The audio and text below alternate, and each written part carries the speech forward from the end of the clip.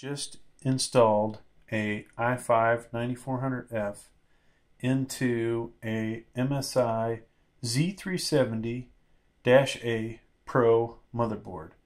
So this is normally an 8th gen motherboard, and usually they've been preaching, that you need a BIOS update. A lot of times they say, you may need an 8th gen, which does occasionally happen, but in this case it booted up with a 9th gen. So go look at the system info screen. There is, we'll just point out a couple things. There's our processor, the i5-9400F, and BIOS version 2.40 from March 8th of 2018. Okay, so that's freaking old. And there's my motherboard, Z370 A Pro.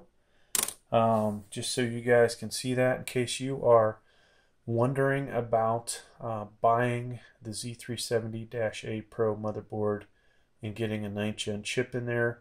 Now, I can't say this works for all the 9th gen, but if you're looking at the i5-9400F, you should be good to go. Most likely, you'll actually buy one of these and it will have a newer BIOS on it than what is shown here. But next video, I'm actually going to update the BIOS because we want the 9th gen chip to run as good as it can. Now, if you find that you don't have any issues with it, it's not something you want to mess with because you can wreck your motherboard. So, that said, good luck to you.